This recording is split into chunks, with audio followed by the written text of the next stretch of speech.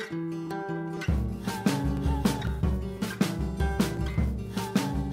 woke up in the morning and I walked the line. Whoa. Hey, good morning everybody. Yesterday we had the opening ceremony with a lot of Chinese people. Obviously it's a huge country and there were so many people on the beach and they went all crazy. Even it wasn't so windy, but they liked to see the little jumps and the riding, and yeah, they all just freaked out. And today is the first day of competition. Obviously it's not that windy, but maybe it's going to pick up later.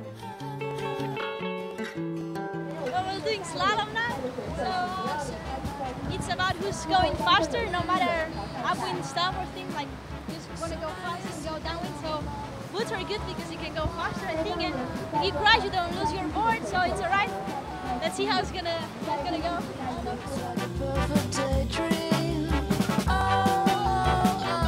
That was the first slalom race of my life, and I guess I won my heat, so that was pretty good. The wind is light, but I was trying to make the best out of it, and at least we're on the water.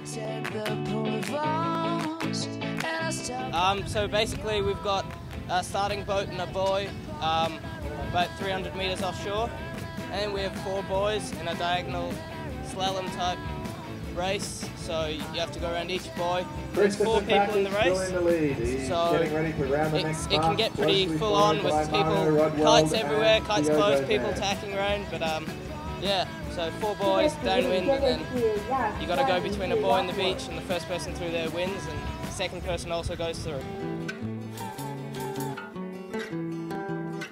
Yeah, it was really nice. I won the slalom on the first day, and yeah, I'm really happy. Well, I came third actually, but Carolina and Bruna, they got disqualified because they went too early in the beginning.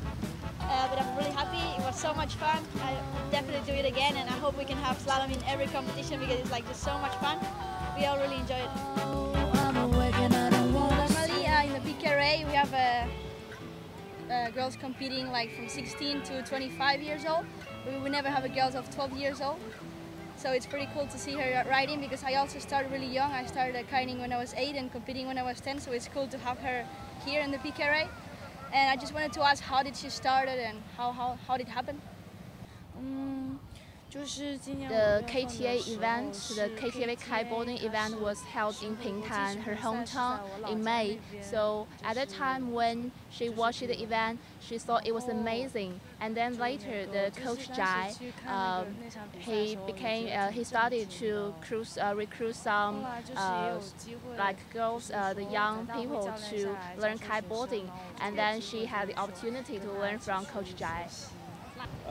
So I think it's good for her to PKRA because there's so many, all the best riders in the world is here, and I think she can learn a lot of experience and get some learn some new trick in the PKRA.